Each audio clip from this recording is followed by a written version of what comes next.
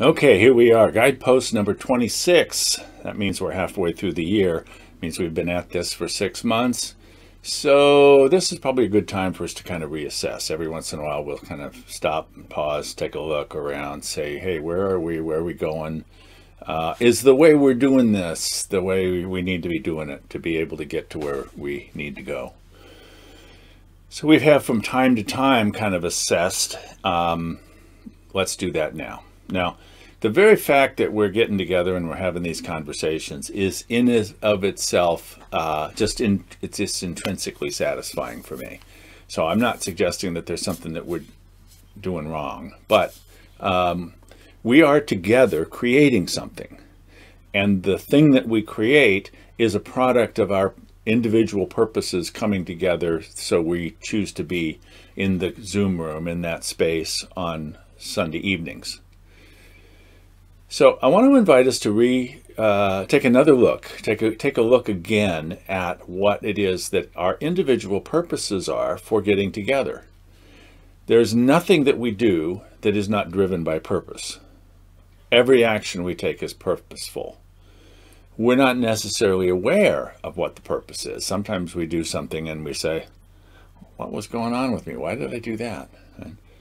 So we want to be conscious. We want to be as self-aware as we can be about what it is that we're doing, why it is that we're doing it, and specifically about our time together on Sunday evenings when we gather for living with intention on this pilgrimage. What is our purpose? What's your purpose? What's my purpose? What are we each doing? And to what degree is that something that we're doing together to create the thing that all of us needs? Now, there are lots of different purposes that are going to come together. There's a lot of ways that that we may think about what our purpose is, and that's fine. Lots of dimensions. Purpose is a dynamic thing. It changes all the time. I want to suggest to you kind of some categories of purpose, a kind of developmental sequence around the way purpose develops, specifically as when we come together in a group. What is the purpose of an organization, of a collective, of a group, of a mob, whatever? What are we doing here? So I invite you to think about how your purpose fits into each of these 4 categories here, right? One of the things we do when we get together is there are certain things that we are preserving. I'm preserving my image. I'm preserving relationships. There's certain things that I'm doing that are about me reconstructing, reforming what it is that this is about for me.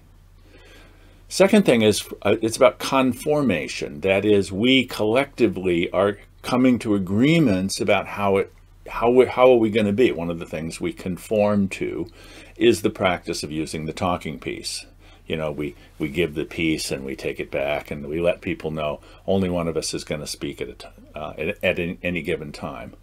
But there are other things that we are conforming to, or we are getting confirmation of. What are those for you? To what degree is the purpose of the group the transformation of the individuals within it? Well, that depends. To what degree is it my purpose to be transformed by my experience of being in this community, being in this conversation? And what is it that it is going to be transformed in me? What sort of transformation am I looking for? And finally, as I do that, I want to celebrate that. So what are we celebrating? How do we celebrate? But what is it that we are each coming together to celebrate by the fact that we gather together as we do on Sunday evenings? So let me just be thinking about what is your purpose for being there, and we'll each take a turn Sunday evening sharing where we are on it. Wherever you are is where you are. That's fine. There's no assessment going on here. But the more we can know about each other's purpose, the more we can build a collective purpose that works for everybody. Okay? See you Sunday evening.